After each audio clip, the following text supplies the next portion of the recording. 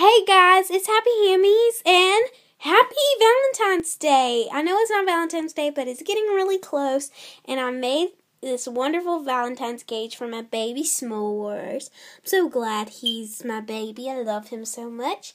So let's get started with this tour. Over to the left corner, we have a cute little Valentine's Day house with a cute little heart decoration.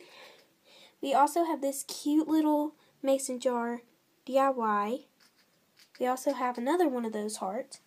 We have his wheel, Carefresh bedding, and we have a bending log bridge with it has some hearts on it, stickers, and they're so cute.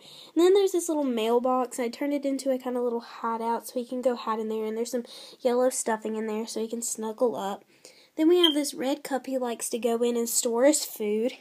He has his water bottle, his food over there, which he is stuffing his face in right now.